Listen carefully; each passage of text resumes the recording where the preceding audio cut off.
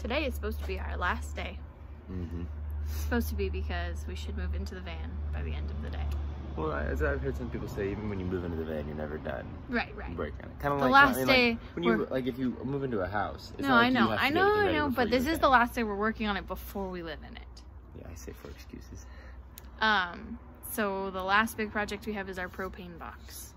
Yeah. And we just put a hole in the van. Woo! This is the box itself. This is box number 2. We made one too big the first time. Yeah, pretty proud. We did have one mishap when we started drilling, which we drilled back here and we hit a factory floor bracket, which is a solid piece of metal. So could not get through that. We got a new spot. Yeah. You see our holes. Okay, so we've been a little shy talking about propane because technically you're not supposed to have propane indoors with you ever. And anywhere you go to try to get propane equipment will tell you that and make you very nervous.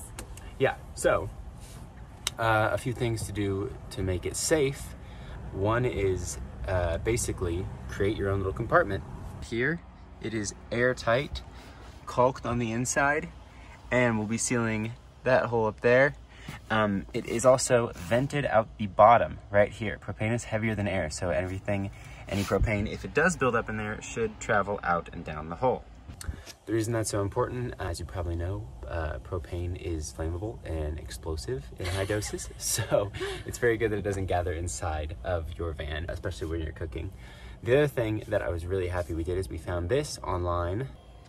This wee guy right here is a propane detector as well as a carbon monoxide detector. That is really going the extra step, I think. It's also just to make sure, basically to check myself, because while I'm building this whole box, it's also me that's doing it, not necessarily a professional. Hey, I did it too. Us that's building a box, if that instills any more confidence in you. But we're not professionals in this. I mean, while I feel very confident in this box's ability to keep propane in and having it exit the van, that little detector right over there just makes me feel a whole lot better in case anything does go wrong. The other thing that we decided to do is get a valve, a solenoid electronic valve for the propane. This allows us to turn it on and off from a little button that is just above the fridge. That's that guy right there. The reason that is so nice is that way that the tube that is going to our oven, it's not always energized with propane, keeping the cab safe and pretty much keeping the only line that will be energized with propane in the sealed box. We'll add some links below to what we bought, the things, how we did it. If you have any questions on how we did it too, let us know. We basically just researched online. I talked to some people that worked with propane. And we watched a lot of other people's videos of building propane boxes. This is not our original idea. Lots of people do it. It's a pretty straightforward way to keep your propane in the van if you don't want to make your tank outside the van or on the back of it. Yeah, that said, I think the best thing to do would be just getting an undermounted tank or having enough battery storage that you don't have to use propane at all. But propane is a lot cheaper than Ictron and Battleborn batteries. And it also, as far as its capacity to cook, or I guess capacity to heat, and it's actually the energy stored within it, propane is exceptional. I mean, we have an oven and a 3 stove burner, and we're thinking about getting an instant little hot water heater so we can have a shower out the back.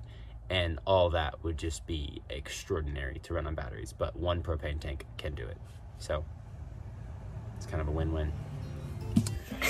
First time making the bed.